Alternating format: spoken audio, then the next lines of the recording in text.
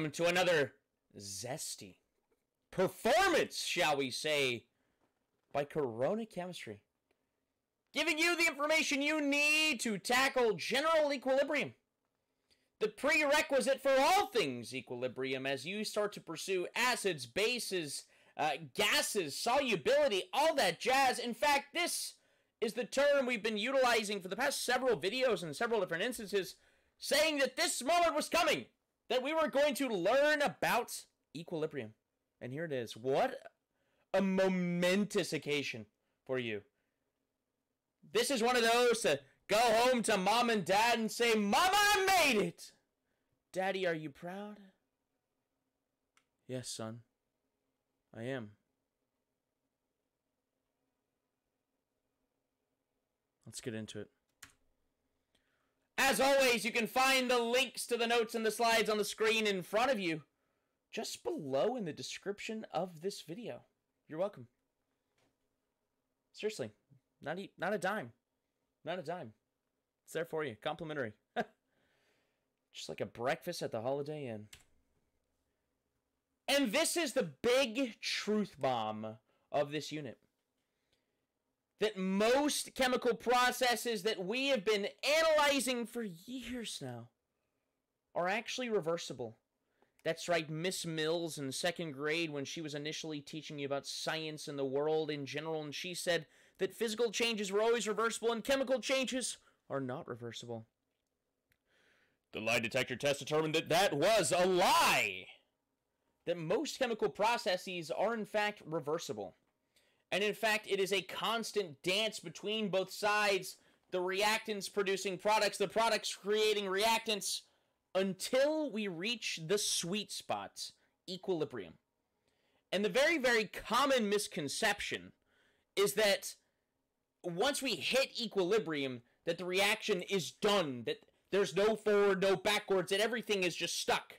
But in fact, it is the forward and reverse reactions happening at the exact same rates as one another. It's a very, very easy thing to mess up, and I've heard a lot of things get wrong even when they're teaching it. But this uses a mathematical expression that should be very, very familiar to us. Why? Because the last couple Corona Chemistry videos have hinted at this. Not even mentioning what your teachers have been doing in class. This is pretty familiar. So we've got this hypothetical equation down here at the bottom of our screen. AA plus BB makes CC and DD. And notice what we're doing. It's products over reactants. Products over reactants. But the weird thing here is that our coefficients become our exponents. You are raised to the power of the coefficient. Very, very interesting. Shake some things up mathematically. Let's see what we're going to do with it. And so this has a whole bunch of applications. We're going to keep it pretty simple here today. We're going to reference a few things. But acids and bases are going to get their own dedicated space for equilibrium. Gases are going to get their own dedicated space. Solubility is going to get its own dedicated space. So today we're pretty much going to keep it simple with the concentrations of reactions going forward and backwards. And so just to point out an example that you could do this with, if you'll recall, there are strong acids, there are weak acids. No, so clocloclebri for those who know what's up. Those are the 7 strong acids: nitric acid, sulfuric acid, so on and so forth. Well, anything outside of that list of 7 does not completely dissociate. Yes, the acid will break apart into its pieces, its ionic components, but not all of them. In fact, usually it's less than 5% that do so. And so this concept of equilibrium could be applied to the dissociation of weak acids, where the products would be the ions formed from when the acid breaks apart, and the reactants, of course, are the acid itself. Notice we get a little different subscript denotation for that letter K. K is for equilibrium. You can have a Ka, a Kb, a Kp, a Ksp, all that jazz, and you're going to get to know them so well, right? Another thing to point out here is we do not include solids or pure liquids, and the only pure liquid that I could ever think of being involved here would be H2O, water, in these expressions. Why? Because their concentrations are not affected. Solids, whenever they are staying solids in solution, means that they are not soluble, which means the ions aren't going to be breaking apart and therefore not reacting. So the solids concentrations aren't going to change, and then water, of course, is not involved chemically either. in the vast majority of these processes. Therefore, it is not going to be included in the products over reactants relationship that you see before you. And a very important concept. I don't know why this is one of my favorites when I was in school. Le Chatelier's principle. Maybe it was because you sound so fancy when you say it, but it effectively states that a reaction at equilibrium is at a delicate state. And of course, a reaction at equilibrium is assuming that a whole bunch of these other variables are remaining constant. Well, that's difficult to achieve in the real world. And so Le Chatelier says that a variety of pushes or prompts could cause this delicate balance to shift. And so what we are going to assess here now is what are these changes and what are these provocations going to do to the reaction? Is it going to cause it to shift left, meaning towards the beginning, or shift right, meaning towards the end, the products? As we've learned with spontaneity and all that, we know that certain reactions favor the right versus the left, whether they favor the products or the reactants, right? It depends on what you are looking at. But Le Chatelier, we are looking at the pushes that can cause it to go either direction.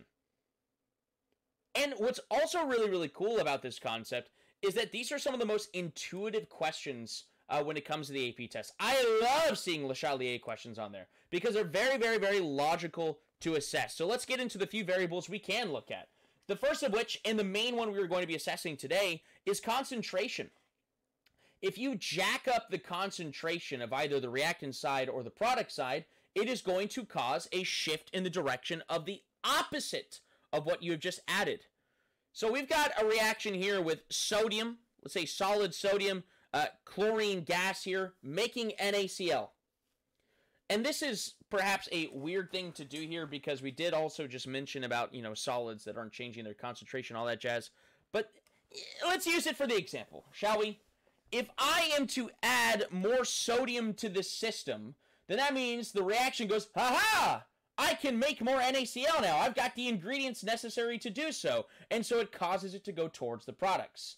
Likewise, if I add more salt to the system, more NaCl to the system, then the reaction goes, ha-ha! I can make more reactants, and so therefore it causes it to go to the left. So effectively, whichever way you tip the scales, it's going to go back the opposite way. I feel like that's pretty logical. Pretty logical. We know that when a system achieves equilibrium, that there is some numerical amount of everything involved in the reaction. Meaning that if I add more reactants, I will of course have at least some of the other reactant necessary, or more than one reactant necessary, to make some of that product. And of course, the same goes for if there's more than one product associated in whatever chemical reaction you are looking at. But pretty logical, right? If you increase the concentration on one side, it will cause it to shift the opposite direction. Then we get into pressure. I feel like this one is also pretty logical, especially considering things that we've discussed in previous videos, if you've really been watching them. If we increase the pressure on a container, meaning I push it from the outside, I force these molecules closer together, well, the system has a panic reaction. And it goes, oh my gosh, we've got a lot of molecules in here, and they're getting closer and closer together. We need to shift in a direction that results in less molecules slamming against each other. Because, we don't want this container to burst and set us free. We want to stay safe inside this locked room. And so, if you increase the pressure, it causes us to shift in the direction of less moles of gas. In this reaction we have here in front of us, we've got 1 mole of N2 and 3 moles of H2 makes 2 moles of NH3. There are 2 moles of product, 4 moles of reactant. If I increase the pressure, it is going to shift towards the product side because there is less gas over here. Likewise, if I reduce the pressure, allowing the gas molecules to spread out more, then the reaction goes, oh my gosh, we've got all this land, might as well take advantage of it. Let's go run for miles and let's make as many molecules so that we can have them enjoy this bounty of land given to us, bestowed upon us by the chemistry gods above. That's the celebratory chant of the chemistry gods, if you're not familiar. And so, if you decrease the pressure on a system, well, then that is going to cause the system to shift towards the more gas side, the heavier mole concentration amount of gas. That's a lot of words just to say that we're going to take advantage of this great amount of space. But I did put a strange scenario down here at the bottom. What if you were to add a new non-reactive gas to the system? Usually, whenever they mention something like this, it's some noble gas, right? Inert gas. Well, they have to give you, for this to really shake things up, they have to give you more details. Because what we are effectively assessing in the situation is the partial pressure of these gases going to change? Because that is what is causing this Le Chatelier change in the first place, is the need to change our partial pressures. Because every gas in the system has a pressure. But have you assessed the system itself yet? What kind of container are you in? Are you in a balloon? Or are you in a very thick metal box that cannot change its volume, its amount of space? Because if I add helium to a system, that doesn't actually change the pressure of any other gas. Yes, that adds pressure to the internal system, but it doesn't change the behavior of any of the other gas molecules. And that's a very, very big misconception that a lot of people have, is that this gas that you've added to the system is going to change things. However, things do have to change if they add the details such as, this system maintains constant pressure. Well, if it maintains constant pressure and you've added a gas to it, well, then that means that the gases that were already in there, their pressure has to decrease, which means that you have to shift towards the side with less gas. In this example, that would be shifting towards the products. But if they don't give you any details like that, then assume that we don't have to maintain constant pressure and know nothing, and that means this non-reactive gas isn't going to dictate any of the behavior of what's already in there, which means this will cause no change. Sometimes the answer to these Le Chatelier scenarios is that there is no change to the system, and that's pretty cool. I like when there's no change as my answer. One, it causes us to think, and also, when I don't have to do work, I like that. That's cool. Temperature. Well, to assess temperature and how that's going to impact a scenario, you need to know whether a reaction is endothermic or exothermic. And of course, an exothermic reaction generates heat, an endothermic reaction absorbs heat. It needs heat to progress. And so if you add heat to an environment, that is going to shift the reaction in a direction away from where the heat is. For an exothermic reaction, that's on the product side.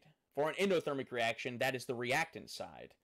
So if I've got a reaction that wants to go boom and generate a lot of heat, but I already make it hot, hot, hot in there, well, then the reaction kind of has a brain switch go off and go, why do we need to do anything? It's already hot, hot, hot in here. In fact, weren't we hired to make it hot? What do they need us for? It's already hot. So let's just stay put, shall we? So if I raise the temperature in a reaction that is meant to be exothermic, that is going to cause it to shift towards the reactants, shift towards the side that is away from the heat, because it feels like it doesn't need to generate any more heat. Almost like it is an intuitive, thoughtful creature. Conversely, for an endothermic reaction, something that needs heat to get going, if I elevate the temperature, well, then the reaction goes, oh my gosh, you got all the fuel we need, let's go! Press the green light!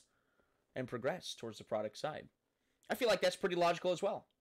Pretty logical. But you need to know what the sign of the reaction is. Is it a negative delta H or a positive delta H? And that's something we've talked about in pretty great lengths of detail in these last few videos.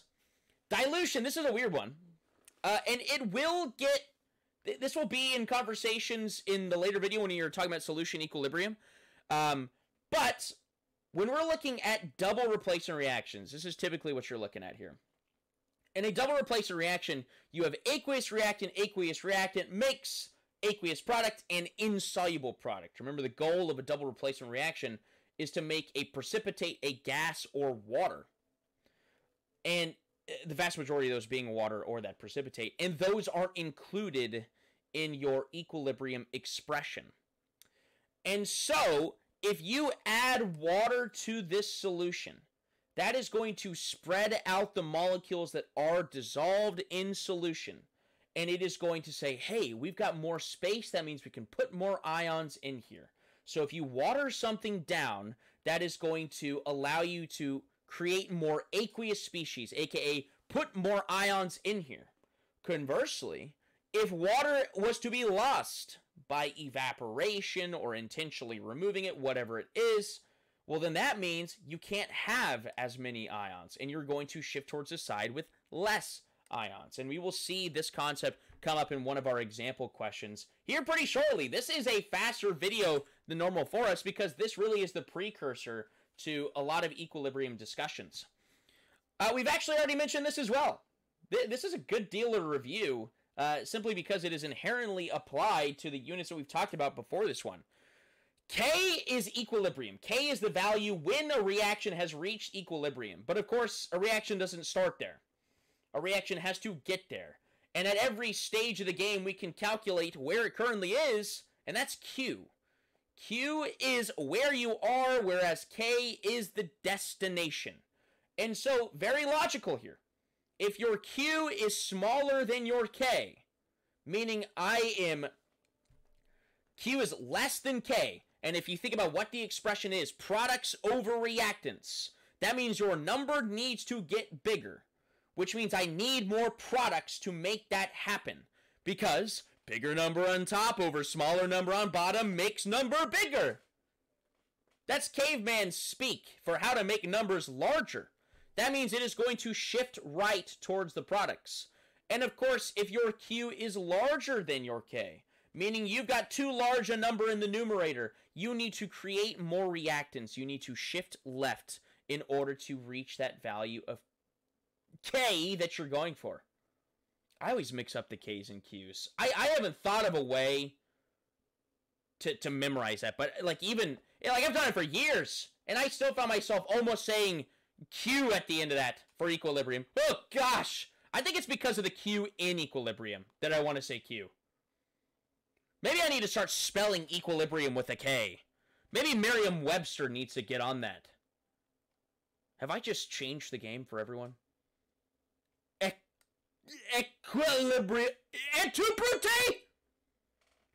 And so, as a reaction is progressing, well, we need to assess some changes. And primarily, we're going to be looking at concentrations today. This has a variety of applications, as we've already said time and time again. We're going to utilize something called a rice table, or some call it the ice table online. It's the same thing.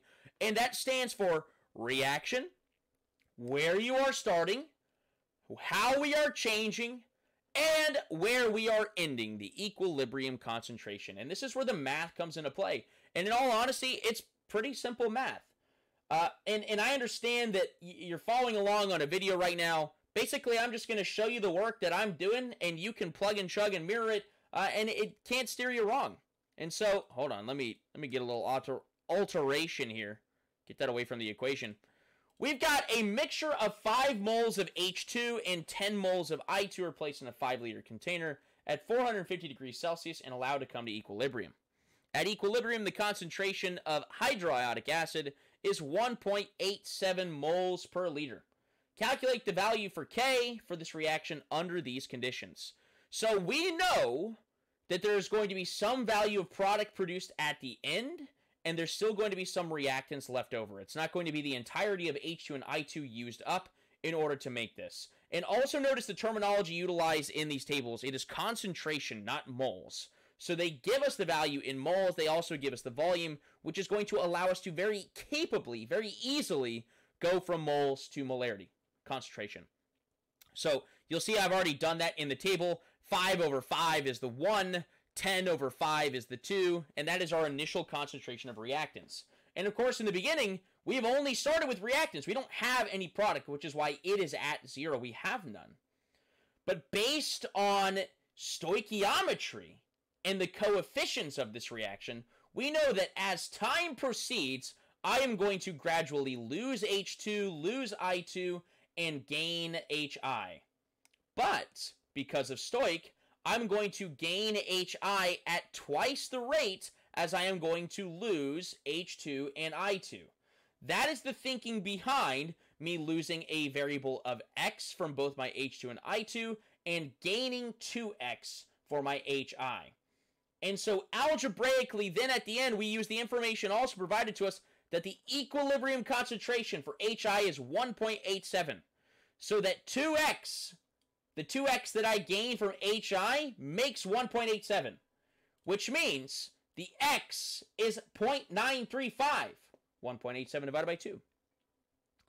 And if this times 2 is what HI resulted in, well then H2 and I2 had to lose that same x, which means I can subtract 0.935 from both of these starting values in order to get the final equilibrium concentrations of what we are working with, and we can solve for K, which is simply products over reactants, the concentrations of products over reactants. And notice here, this 2, it is the superscript, the exponent. Why? Where did it come from? That is the coefficient of 2HI here. Your coefficient becomes the power you are elevated to. And so we get a large K value here. A large value greater than 1, which means this is a reaction that heavily favors the products. Heavily favors the products. Because the numbers at the end, my product ended up, the numerator ended up being larger than the denominator, which means we are heavily favoring the product side of this reaction. Ta-da! And that's as basic as it gets, right? And the cool thing is about the actual AP test is they're not going to hit you with all the curveballs that we're about to hit you with, but we'll get you good and ready for anything that might happen. If K is smaller than 0.001, generally you can ignore the change that is going to occur in the reactants, right? We saw this in the last example. We saw the 1.0 minus x, the 2.0 minus x. What we're saying here is if the K is so small, we can actually generally ignore these x's down here. And the reason why is this. The number is so small because the reaction is favoring the reactant so heavily. Because what you have here is you have a value of products over a value of reactants, and it resulted in a number that is less than 0.001. What does that mean? You've got a very, very small numerator and a very large denominator, and that's at equilibrium. That means the reaction is at its happy point. So the reaction loves the reactant side, and it doesn't really like the product side. And so generally, in most examples, you can actually ignore this x. In this example, I'm going to show you that it's still just simple algebra, right? Those of us that haven't maybe gone all the way through Algebra 2, this might seem a little wacky to us, and it might seem a little fuzzy, but it is just solving for x. And this is one where you could eliminate that x on the denominator, but I'm going to show you how to solve for it regardless. So we have a general reaction with a K value of 2.8 times 10 to the negative 7. Incredibly small. This reaction loves the reactants. Whatever A, B, whatever they are, it likes those over the 2C. Easy peasy. You are given 4 molar of substance A, 4 molar of substance B. Set up the equilibrium expression and find the equilibrium concentrations for each substance. And so the Rice table is set up exactly like last time. And like I said, because our K value is so small, we could actually just eliminate this minus X in both of these down here. We still want to account for the X in the C because we want to know what non-zero amount of product we have, but we could effectively eliminate it, which means we're going to essentially end with 4 molar of both A and B in the end anyway. But let's show you the math. We've got the expression set up exactly like the last one because it does have the same coefficient set up. We've got that C squared on top over A times B because they both have coefficients of 1. But then we're plugging in all the numbers. They give us the K value. Our Rice table gives us where the X's are and this 2X, all that jazz. And notice that everything on the right side of the equation is all squared. So just solving for X, we could just square root both sides. Then you get whatever 2.8 times 10 to the negative 7 square rooted is 5.29 times 10 to the negative 4th equals 2x over 4 minus x. And then, of course, it's just solving for x. I multiply both sides by the denominator. What you do to one side, you have to do to the other. And so then you get 2.12 times 10 to the negative 3rd minus a very juicy decimal, 0.000529x is equal to that 2x that is left behind on the numerator. Bring our x's over, join the like terms with one another, and solve for x. And we get that the change is 0.00106. Not much of a change at all. And so even if we were to round this to the sig figs given to us in the problem, which was effectively 1 sig fig with this 4 molar. I know it's kind of a sloppy question to give you. That means this rounded would just, the concentration would be the same at the beginning as it is at the end. That's what we're looking at here. Granted, they probably would give you a better sig fig, so you could round this to like 3.99 or even 3.999, right? For both of these values. But either way, you do get a non-zero amount for the product that you were looking for. This is the real question here, is how much product are we producing? And it's still not much, right? But still, it's something. It's something. And so that's the algebra behind these rice tables. There's really not that much to it. However, there are situations where you can't square root both sides, and we're here to show you one of those as well, where you have to utilize the quadratic formula. Negative b plus or minus the square root of b squared minus 4ac all over 2a. 7th grade, Miss Rice. Wow, I just realized that so conveniently lines up. My 7th grade honors math teacher's name was Miss Rice, and here we are using the song she taught me to teach rice tables. I hated that woman. The only time I ever got in trouble in middle school was for when she said I stole a pencil that I found under my desk, and when another teacher came into the classroom looking for it, described it, I immediately plucked that bad boy out of my pencil pouch, and I could have kept my mouth shut. It was a sleek pencil. It was a Mercedes-Benz of pencils. It was good. But I didn't. Honest boy Corona Chemistry spoke up and said, "Is this the pencil to which you are referring to?" Immediately coughed it up.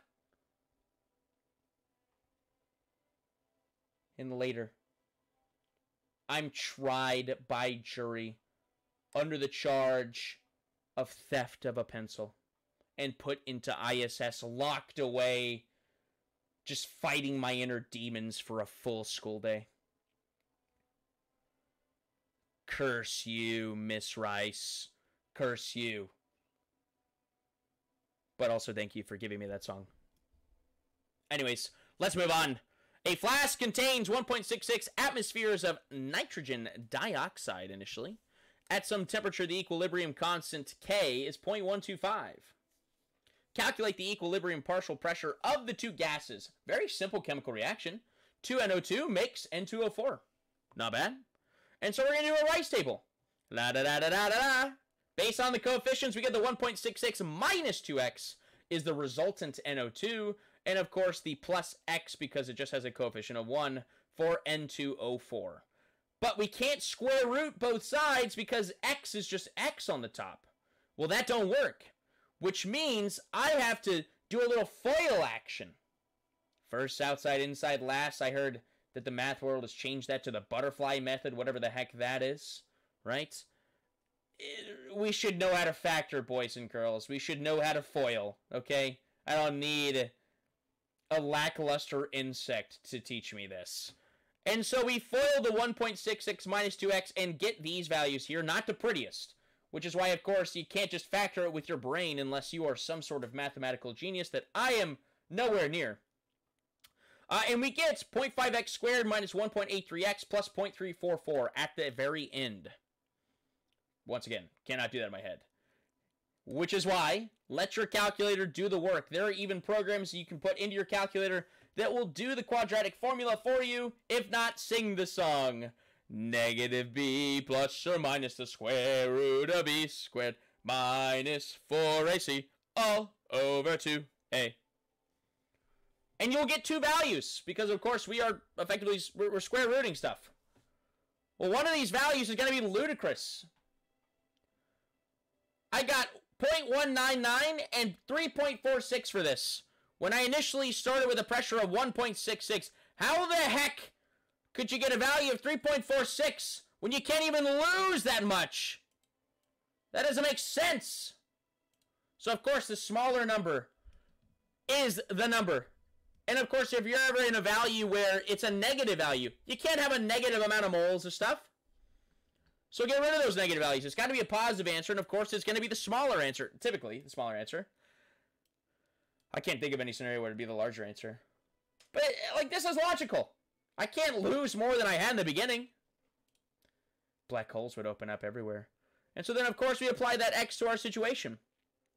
NO2 is going to lose 2 times that value of x, which is why it is 1.26. And N2O4 is just going to gain that value of x, period, which is 0.199 ATM. Pretty simple here. And that is the application of the quadratic formula in this situation. And so a lot of the times what a question might have you do is give you the values at a current point. They'll give you K, and then they'll give you the values at a current point. And you need to determine whether or not the reaction is going to go to the right or go to the left.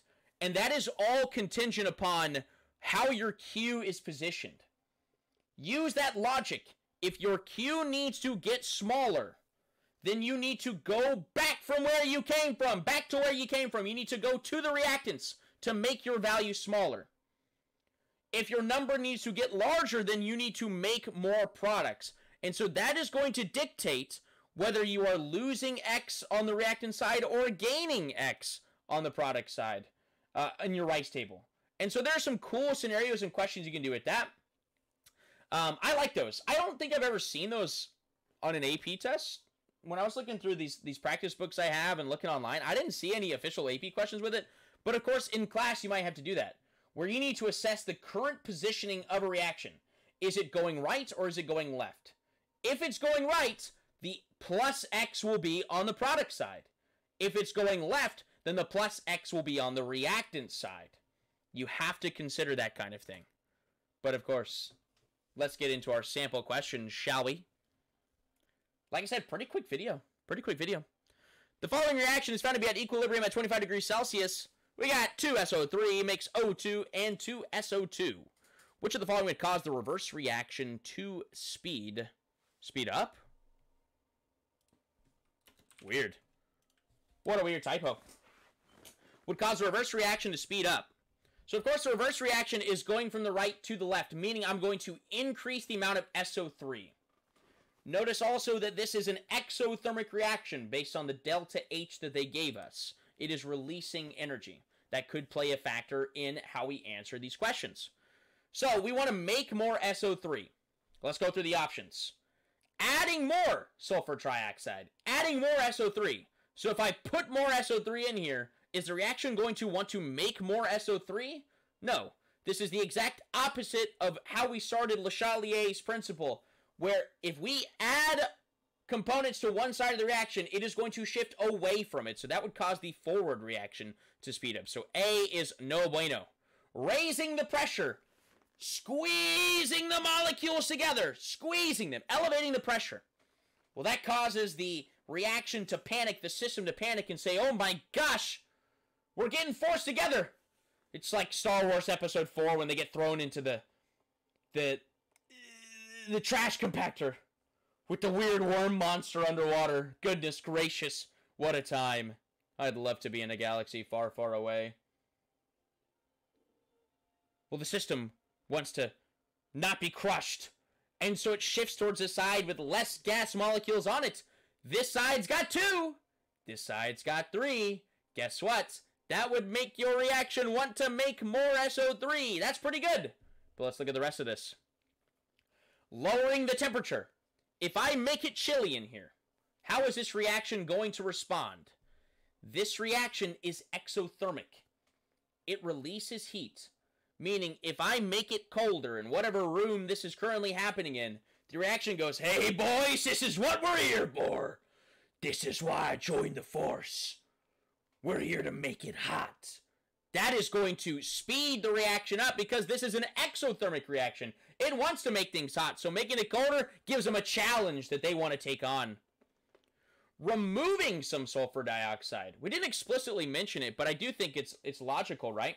We said that if we added more of one side, that's going to cause it to shift away.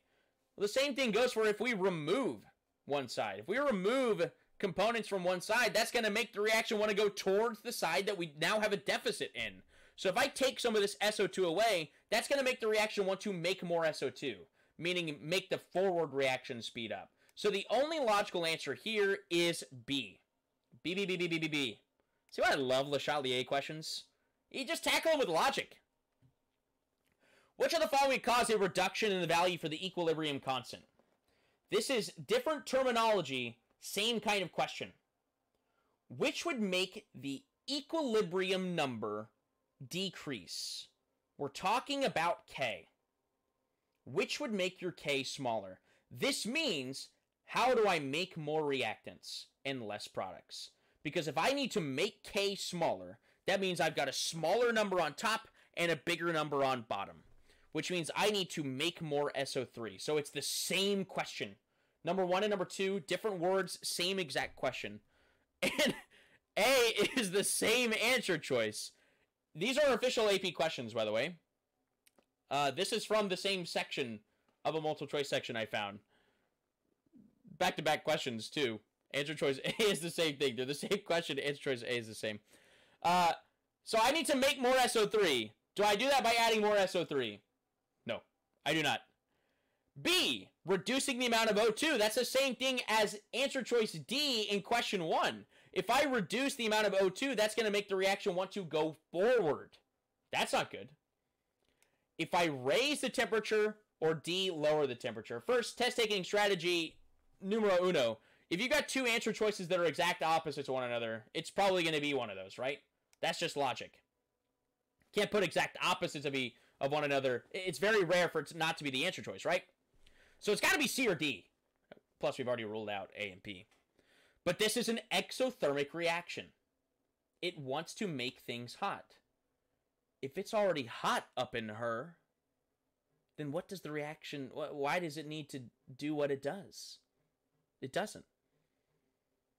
So it says, why did they invite us if it was already hot? Let's just go back to where we came from, SO3. Let's do that, shall we?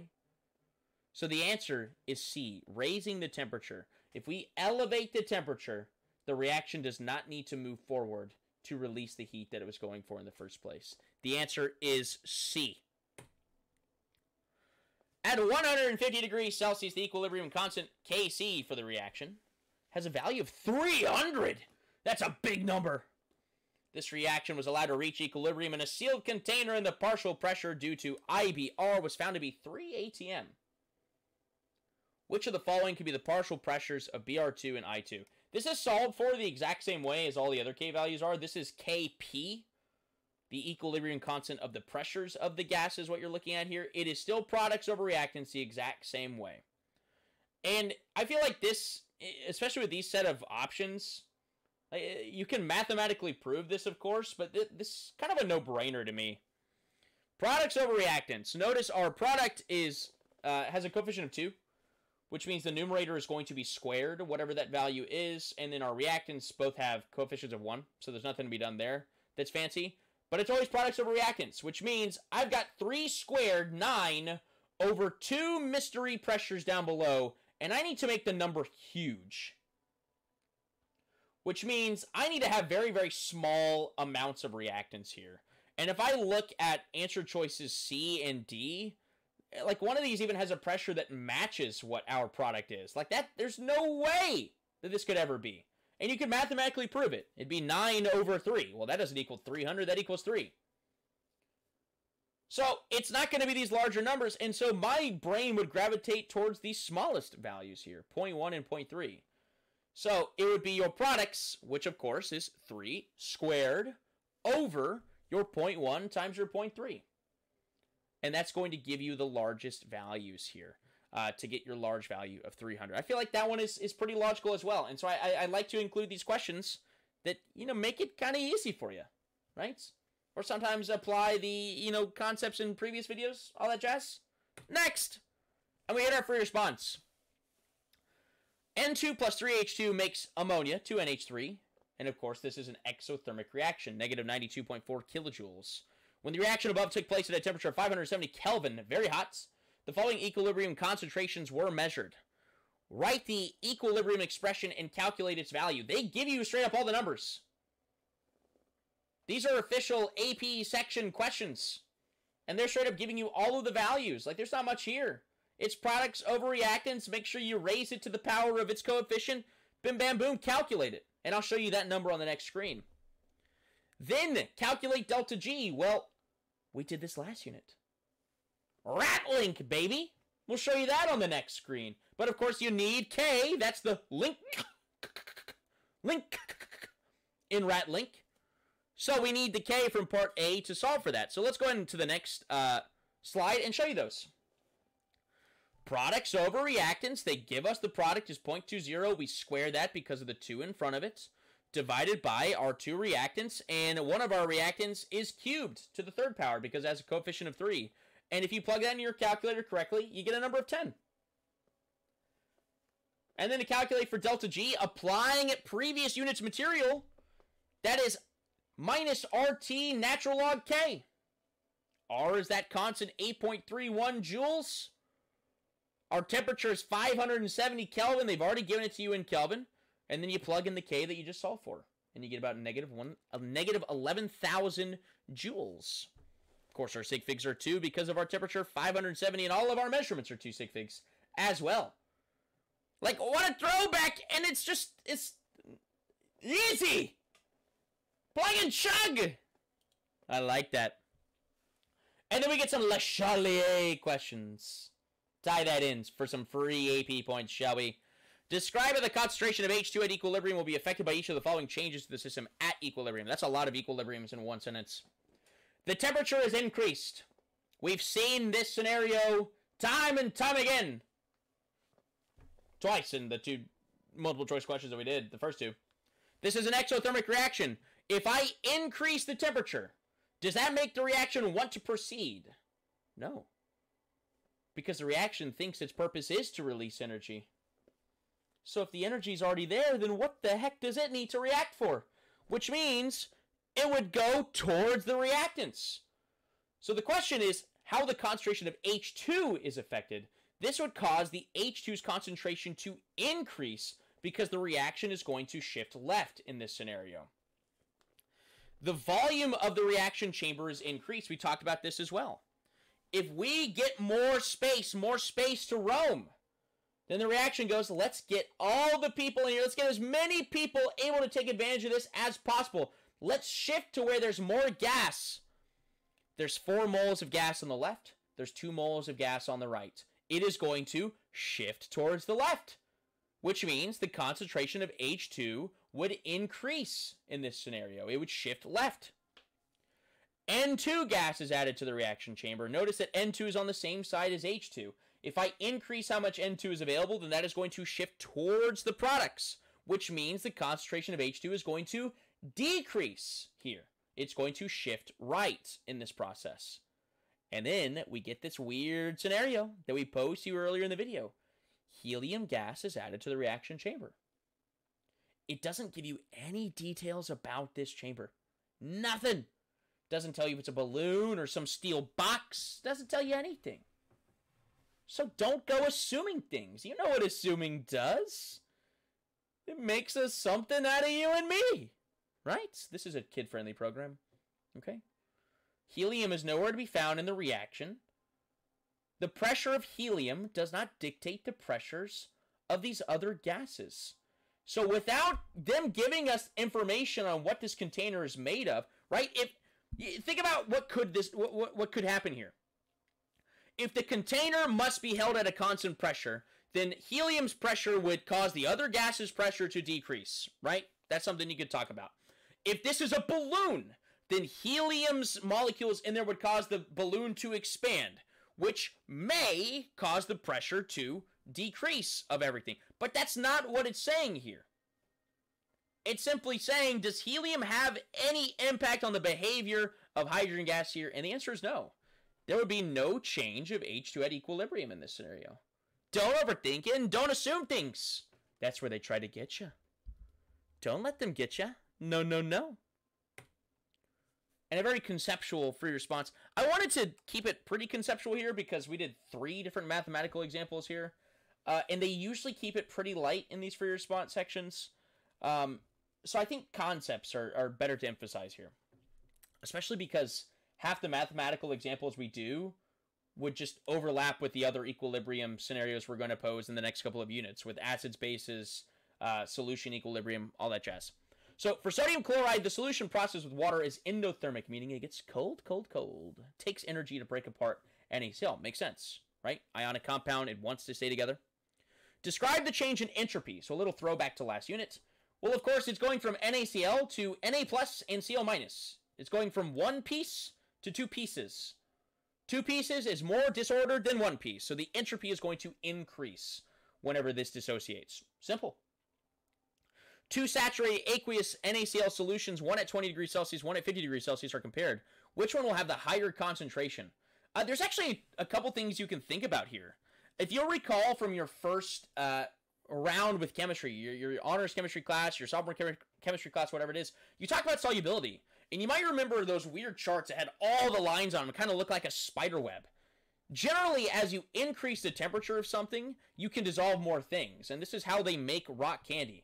They make water hot, they pour a crap ton of sugar in there, they put the stick in, then they let the temperature drop back down, which means it can't keep as much sugar dissolved, and so the sugar crystallizes. It creates a supersaturated solution. So that's one thing you could think about. But let's apply what we learned today to it. This is an endothermic process. If I have more energy present in this scenario, and endothermic processes need energy to get going, then it is going to use that excess energy to drive the reaction. So 50 degrees Celsius is going to allow you to dissolve more NaCl than 20 degrees Celsius. That's what you're looking at here. So 50 degrees will have the higher concentration. And you can justify that a couple different ways. Which way will the solubility reaction shift if the temperature is increased? Well, by golly, if I didn't already answer this question 3 seconds ago. Right? B and C are the same thing. How cool is that? This is a real question. B and C are the same thing. I guess it sucks if you really get it wrong, because then you have to double down and get it double wrong. But you're heating things up. That means the water molecules have more kinetic energy to dislodge these sodium chloride particles. That's the basis of solubility. But you can also talk about the fact that this is an endothermic process. More heat allows us to drive the reaction. Bam, bam, boom.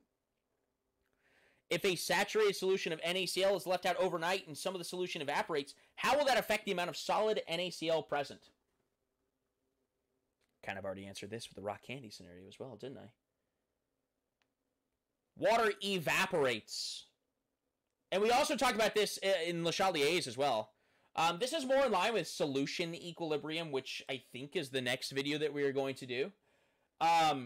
If you dilute a solution, you add more water to it, that gives you more space, which gives you more opportunity to create ions, which means a greater rate of dissolution, I should say. This makes sense, right? More water, I can dissolve more things, right?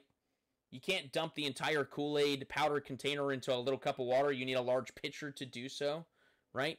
That's what we're looking at here.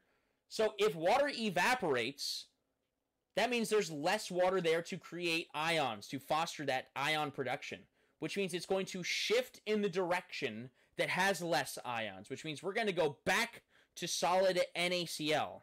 So this is going to increase the amount of solid NaCl present because there's not as much water there to dissolve things. That is the explanation. And this is a faster video than normal. That's general equilibrium, which is the appetizer to all of the different scenarios to how equilibrium is going to be applied. As always, this is Corona Chemistry, here for all of your at-home chemistry needs. I love you.